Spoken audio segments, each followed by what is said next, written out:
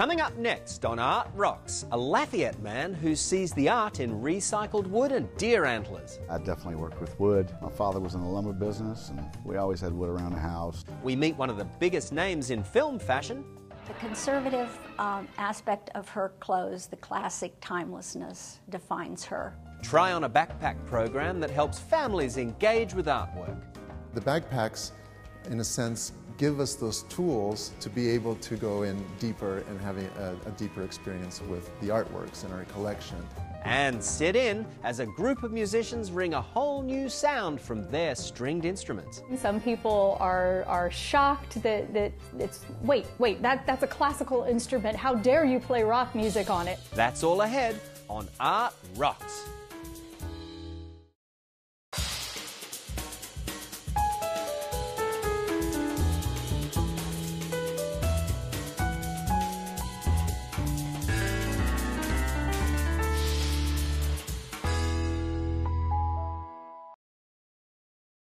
Art Rocks is made possible by the Foundation for Excellence in Louisiana Public Broadcasting and by viewers like you. Hello and thank you for joining us for Art Rocks. I'm James Fox Smith, publisher of Country Roads magazine. Now, artists tell us that incorporating non-traditional objects into their work can be a powerful source of inspiration. You'll be amazed to see what one Lafayette artist is doing with the items he finds in the woods and along the roadsides of his home state. Brian Frederick loves working with his hands. By day, he runs his own salon, helping his customers look good. When Frederick comes home, his creativity continues with reclaimed wood or fallen trees. I definitely worked with wood. My father was in the lumber business, and so we always had wood around the house. Growing up in rural Louisiana, Brian loved being outdoors. I love fishing. I love fish, and I always wanted to do fish. I finally decided to start doing fish. By doing fish, Brian means carving fish from wood. I'm always picking up wood whenever I see it, you know. If it's on the side of the road, or I've actually asked, actually a barn just up the street they tore down not long ago, and I got wood from that. Don't like to buy it. To recycle it is what's, you know, that's what I like doing. I usually I'll cut it with a chainsaw and get it to a basic, width and thickness, the length that I have, and from there I'll cut a basic shape, and then I have a belt sander that I use to shape the fish. And when I first started doing the fish, they were very flat and kind of unlifelike, you know. So I started cutting them thirds or whatever it might be, cutting them into two, and then sanding it to where you can get a bend out of the fish. I also take different types of chisels, curved chisels, make scales, you know, just pop it, you know, just to make different textures on it. Sometimes I don't want to mess with the wood if the wood's really pretty, you know. I don't want to mess with it. But then, you know, to get different textures, you got to, you know, change the surface a bit. The artist isn't happy with just wooden fish. He makes antler fish with real antlers from deer. Their sheds, every year they drop their sheds. I found some myself, but most of them come from people that I know that, you know, they have ranches or hunting areas out in Texas or where it might be. I'll bleach them, you know, scrub them, kind of wash them. I don't like to overdo the cleaning of them. I like them a little raw. Sand them a bit, don't want to sand them too much, and then, yeah, when I finish the fish, I finish it with urethane. The next step is to determine which antlers work best with which fish. It's, you know, it depends on how I turn the wood and how it goes. All the antlers have got a curve to them. Some of them have more, some of them have less. So it's a matter of picking the antler to curve with the wood. The more curvature, the more, you know, it has a bend, you know. Once antlers are selected, Brian wants to make sure they are securely attached to the wood. I dowel all the pieces so that they can't come loose. Well, doweling meaning like a dowel rod, a piece of wood that I would, you know, drill this way, and stick it in, and then you put it on like, you know, you would attach it like that. And then over time, I've started using metal because some of my clients, their kids would get on a fish and try to ride it and snap off the fins. If you look closely at some fish, you'll notice a silver line across them. Brian uses a special tool to drill a slit along the side of the fish. He then fills the slit with aluminum foil and then sands the foil down. Now, if you think this artist has his hands full with doing hair and making fish, think again. He's also a musician. Hit the road. Go on, babe, hit the road. She doesn't think, no, she can take it anymore. Things got old, and time has taken its toll. You can see more of Brian's work at antlerfish.com. No matter where you live in Louisiana, opportunities to connect with the arts are everywhere, if only you know where to look. So here's a list of some of the goings-on in the arts around our state.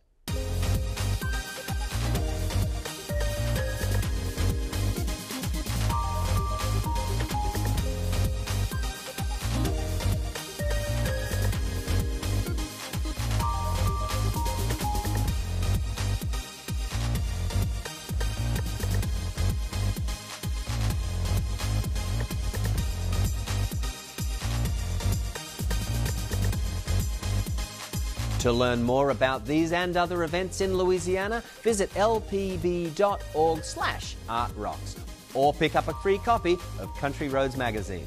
LPB's Art Rocks website also features an archive of previous episodes, so to see any segment again, just log on to lpb.org. We're traveling now to Lancaster, Ohio, to open the doors on a wardrobe collection created by one of the most recognizable names in film fashion history, Edith Head. During her 60-year career, Edith Head worked on more than 1,000 films and garnered 35 Academy Award nominations. She spent 43 years at Paramount Pictures, where she designed many of the iconic costumes worn by some of Hollywood's biggest stars. I grew up in Lancaster in the 40s, and I loved the movies. Went every Saturday. And the names I remember are Wally Westmoreland, who did the makeup, and costume design was always Edith Head.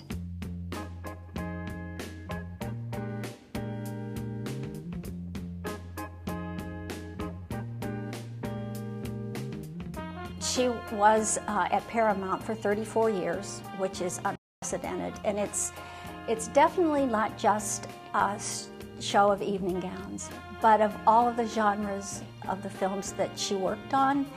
And her other interests, she was one of the first women to brand herself, so we talk about her creating dress patterns and the books she wrote, in addition to the costumes that she designed. Her name, I think, was the most well-known of all of the costume designers in Hollywood. And her name, she's been dead since 1991, and her name still comes up. I think in the Incredibles she's referred to.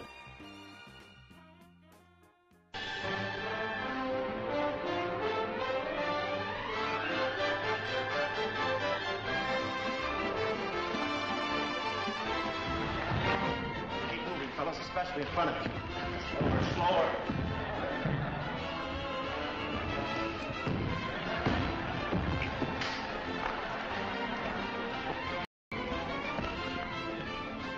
Stop it, stupid. The conservative aspect of her clothes, the classic timelessness, defines her. A movie could be kept for release for a couple of months, sometimes a year, even 2 years after it was made, before it was released.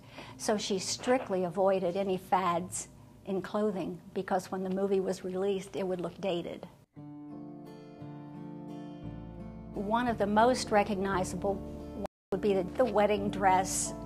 It's very elaborate and in remarkable condition for its age, and it reminds me that all of these costumes in this exhibition were once in the rental stock of Paramount Pictures. Until 2006, anyone could go in and rent these costumes. these clothes haven't traveled except for one exhibition in El Paso, Texas, and that was a town that had a film festival. And for their 100th anniversary, they reached out to Paramount for an Edith Head collection. And so all of these costumes were restored. Some of them had been very badly damaged, but they've been restored beautifully. So they were on exhibition there in 2012 and went back to Paramount. And when our application was approved, they're here, and this is just the second time that they've ever left Hollywood. We have a little bit of everything from Bing Crosby's jacket and Martha Ray's cape when she was a matador in a movie for something like 30 seconds. And Bob Hope's circus costume. There's some very sophisticated evening dresses. There's a negligee. And there are some performance costumes like the Jane Russell outfit and a Betty Hutton outfit that's sequins that were used in performance scenes in the movie.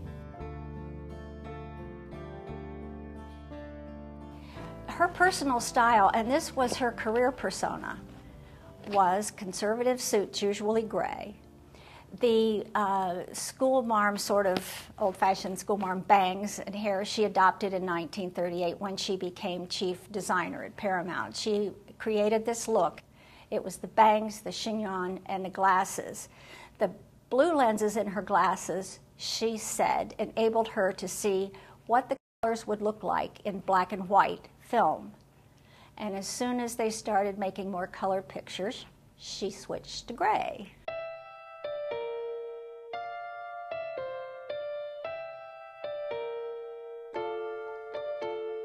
The biggest secret of her success was she studied the scripts. She knew exactly what the storyline was, and she wanted the costumes to advance the storyline. She also asked the artists about their preferences. Some of them wouldn't wear prints. Some of them had what they considered figure flaws, which we never noticed because Edith was such a genius at covering them up. For instance, she said Betty Davis had a thick neck and she had a very big bust, which was suffering from the effects of gravity. And Betty wouldn't wear an underwire bra because she thought they caused cancer. So she was a genius. She said, except for Grace Kelly, every actress had something that needed disguise.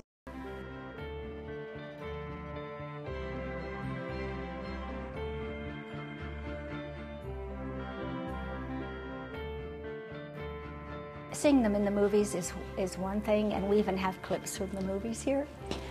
But to see the fabrics and the incredible handwork, the beading and the soutaching, it just defies description, and it's not something you see in the mall or in a department store anywhere. This is the only place, and these are incredible works of art. They truly are.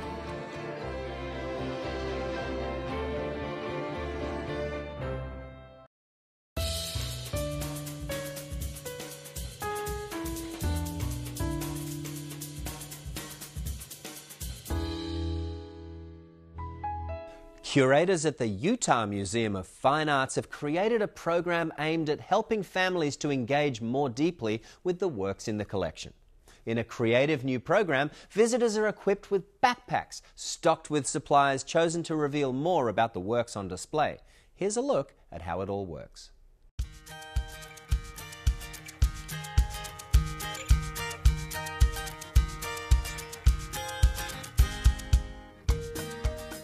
The backpack program creates an opportunity for kids to engage with the works of art in our collection and our galleries in a way that they may not get to otherwise. The backpacks are actually backpacks that are filled with objects and curriculum and activities that kids can do with parents that allow them to interact with the art in a way that they can't by just looking. Part of what the backpack tries to do is to also encourage learning to be visual thinkers and critical thinkers. For instance, one of the backpacks has a telescope where kids can be on an opposite side of the museum and zoom in through a telescope across the other side of the Great Hall here and discover work. Kids can sketch and draw and write their own ideas and their own research. And so, depending on the backpack and depending on the adventure, we'll have different types of educational tools to get people to really think about the art that they're looking at.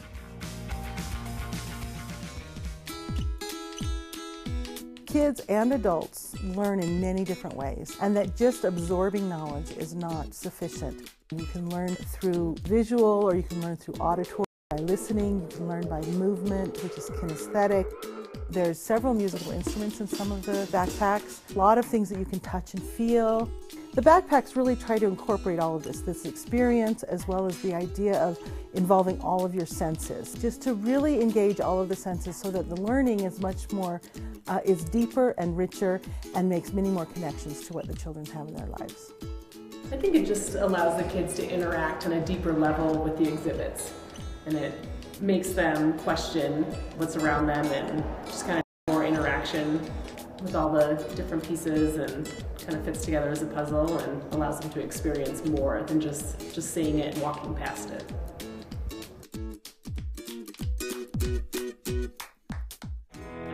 I think it's important for children to learn about art. It expands their horizons. I think that it gives them the opportunity to learn and know that it doesn't matter where you come from, you still can be an artist.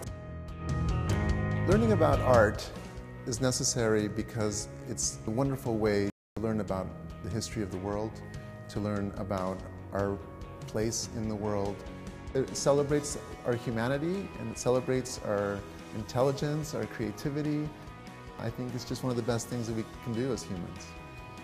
So I think the backpack program supports this need to learn about art. We've learned through art education that you can go in deeper. I mean, you can come into a museum and sit in front of a painting and stare at it for, 2 hours, and you can come back next week and do the same thing and discover all kinds of things about that artwork, right? And so the backpacks, in a sense, give us those tools to be able to go in deeper and have a deeper experience with the artworks in our collection. So it helps us interpret those artworks and look at them and ask questions about them and try to, to spark our curiosity about how they were made, where they come from, why are they significant, what is their relevance. And so I think backpacks are just a wonderful way of drawing out our curiosity and making education fun. We're returning home now for another Louisiana treasure. Stand at the steps of the Louisiana State Capitol building and you can't help but be impressed by the sculptures and reliefs carved into the Alabama limestone that lines the exterior walls. The models for many of the figures that watch from those walls were sculpted by Louisiana artist Angela Gregory. Those models are now in the collection of Port Allen's West Baton Rouge Parish Museum. Director Julie Rose tells us all about them. Angela Gregory was a Louisiana artist, and she trained at the Newcomb School at Tulane University, and she also studied in Paris. Her sculptures are widely known throughout Louisiana. Here at the West Baton Rouge Museum, we have a collection of Angela Gregory portraits. These are the plaster models that Angela designed for the new state capitol in 1931. She was one of 8 artists who were selected to design the portraits of well-known and distinguished Louisiana figures from history. And she chose Thomas Jefferson, James Audubon, Paul Tulane. You can see them now on the exterior sides of the new state capitol building. They're on the 4th floor, at least the 4th level, looking up on the exterior on the southeast portion of the building. So Angela chose humanitarians, she chose artists, musicians, and some political figures as well. To see those carvings in the stone, so to speak, look up at the Capitol facade around the level of the 4th floor. Violectic is an Orlando, Florida group that captures the energy and irreverence of rock and roll, but does it using a surprising ensemble of violins and violas. The result is electric music unlike any you've heard before.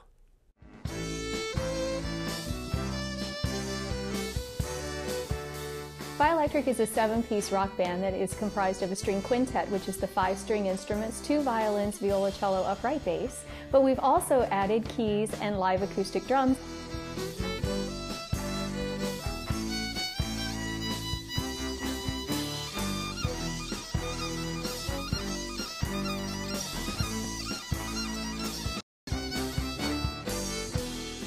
But I think the idea started way back when, and I won't say what year, but I will say that my dad was listening to vinyl records, specifically Led Zeppelin, Physical Graffiti, and on that is a song called Kashmir, and they used live strings. Well, needless to say, I was hooked from that point on, and I think I always knew from that point on that I wanted to do rock music as a violinist. It is definitely unique for strings to be in a rock genre, but yet it's actually been happening for at least the last 50 years or so. There's always been the infusion. The question is, though, has it been mainstream where the violin or the cello or one of those instruments that's considered a traditional accompanying instrument to a rock band has taken the lead and taken the melody? And that's what I think sets us apart from many of the other groups.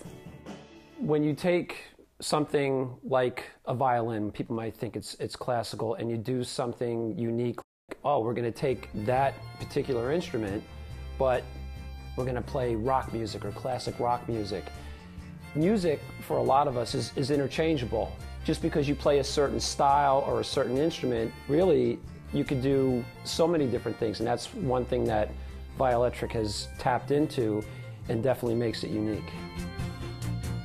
I started playing a lot of classical music in school and in college, but then, I like listening to this kind of music, this classic rock that, my dad loved listening to, and it was like, well, why not play something that I like to listen to as well?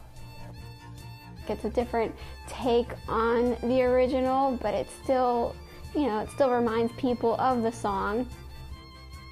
People's reactions go from everything to, that's so cool, all the way to, that's string players? There is everything in between. Some people are shocked that it's, wait, that's a classical instrument, how dare you play rock music on it? All the way to, how do I learn how to do this? We're having a good time, and when we're having a good time, the audience feeds off of that, so everyone has a good time.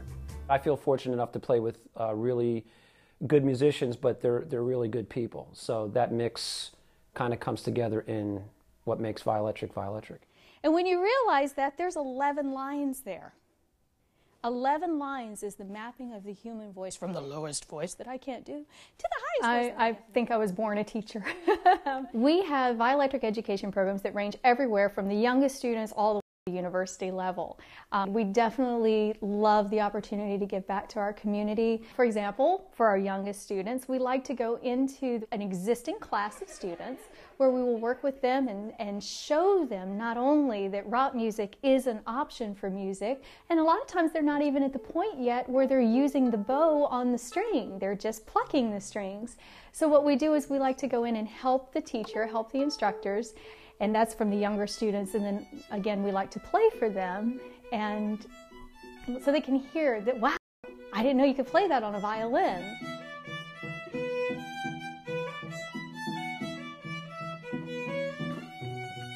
People think, oh, that's guitar music, or oh, that's vocal music, and yet here we are playing it on traditional string instruments that they're used to seeing in a symphony or with the opera and ballet. I think it's an amazing opportunity to have artists such as Violectic in the Central Florida community willing to come into the Dr. Phillips Center School of the Arts, because I think it motivates kids to be able to see professionals who are working in their field and have one-on-one access with them. Violectic works all over the world. And, if I was a 10-year-old violin student and I had Michelle Jones helping me learn fingering on my violin, it would be very impactful and meaningful. I can see that they enjoy what they're doing, and it's this freedom for them. It is crucial to have this opportunity. I don't know where I would be if I didn't have this opportunity to play. If I didn't know these colors were in life, I think I'd be living in a black and white world. Maybe one day they'll be doctors and lawyers, but they'll still love music. It's really fun having them here because we get to know how to do it, and they helped us a lot and let us learn new things. We learned how to use the bow a little bit more, how to hold it and put it on the violin. I was around a lot of musicians when I was younger, but never stringed instruments. So it just seems like magic to me that they can move their hands up and down and hit the right notes. And it was great to actually ask somebody, wait, is this magic? How are you doing that? I love playing, but I certainly hope that what we are creating carries on. And that's what I always want it to be. I want it to be a place that people want to be a part of the ensemble, because as long as there are groups out there making music, we want to be one of those groups making music too.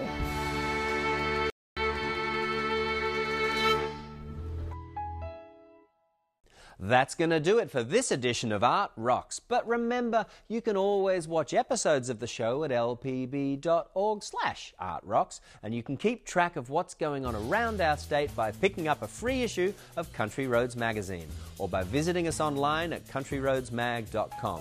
Until next time, I'm James Fox Smith, and thanks for watching.